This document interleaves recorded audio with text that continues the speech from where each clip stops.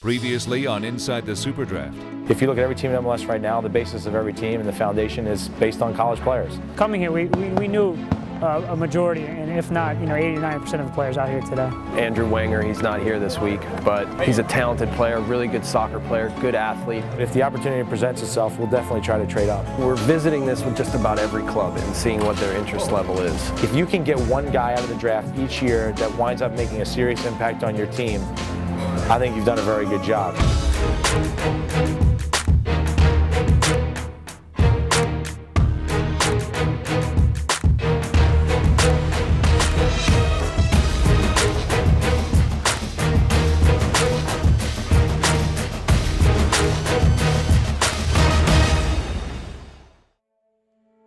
As the 2012 MLS Player Combine rolled on in Fort Lauderdale, teams continued to refine their lists and depth charts for draft day. Much of the responsibility for Sporting KC's board fell on goalkeeper coach John Pascarella. We all do a little bit of everything, but there's an emphasis for each of us. Mine happens to be with the college game, the domestic game in general, with the lower leagues as well. I've got a board that's just players of interest, all ages, all classes, freshmen, sophomore, junior, seniors, that's probably 270, 280 players big, broken up positionally. And then as the season starts, we transfer over onto the next one, our seniors. Okay, here's the guys we look at that are seniors that we like, and as we go along, that turns kind of into a depth chart, and then into that depth chart gets added the GAs. When you're doing it year-round that way, and you've been doing it for a couple of years, I think you feel like the board is somewhat close, but we have sat down now and tweaked it once since we've been here. That'll probably happen again, at least one more time before the draft. New England general manager Mike Burns was making a few moves as well, announcing a pair of international signings that may have altered the club's draft day plans somewhat.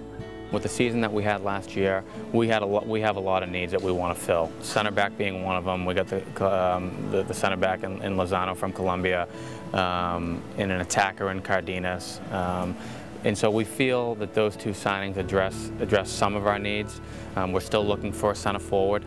We've made no secret about that. We're still looking for someone on the left-hand side, whether it be as a left midfielder or a left back.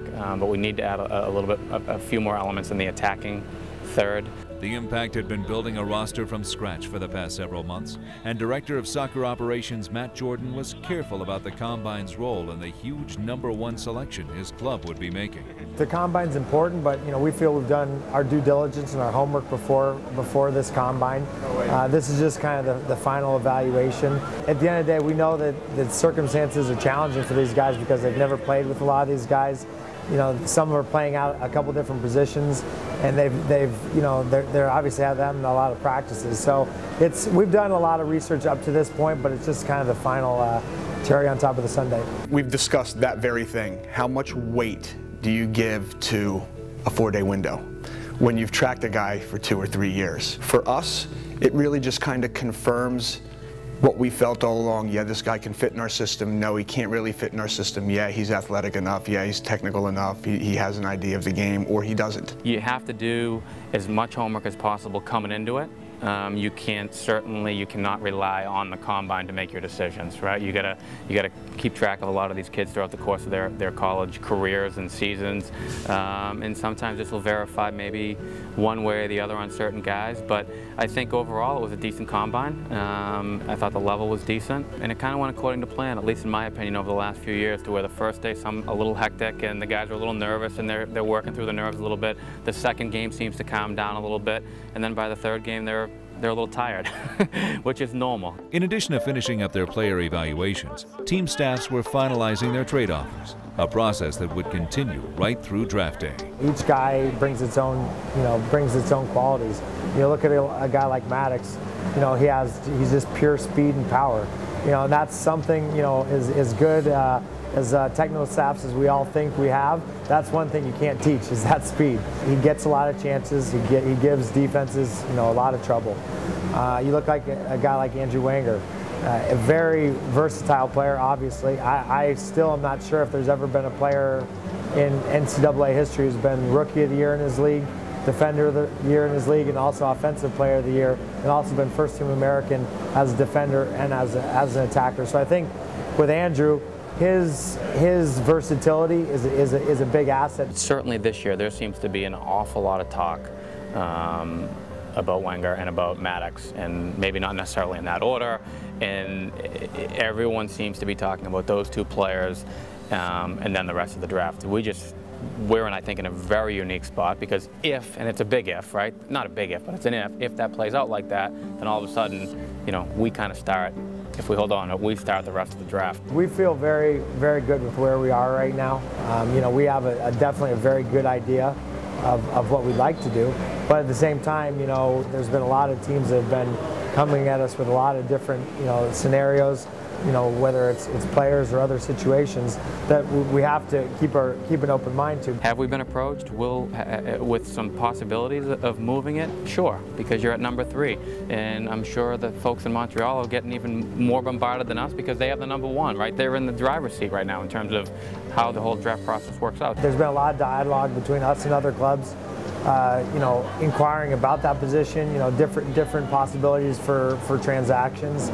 And, you know, we're evaluating all the options. You know, I've talked to a lot of different people that have done this for a long time, and by all accounts, a lot of people are saying this is one of the deepest and most talented drafts in a long time. And so we're excited to be a part of it. It's still a discussion.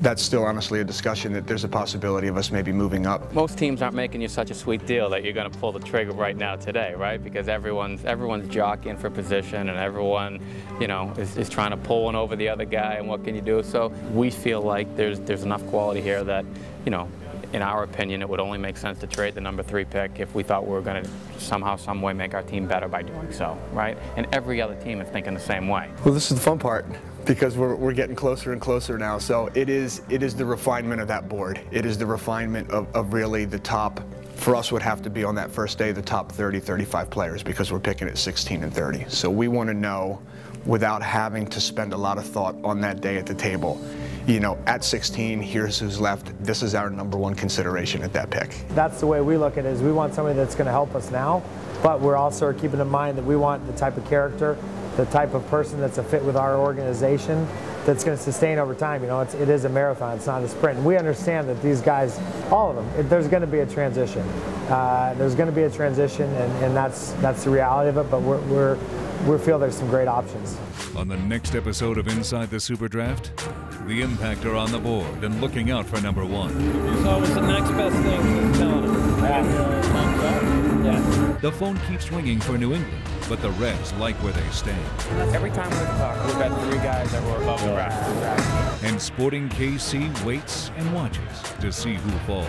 We're going to take him if he's alive. Yeah. If he's alive, we're taking him. From the podium to the tables, it's the inside scoop from the first round in KC on the next episode of Inside the SuperDraft.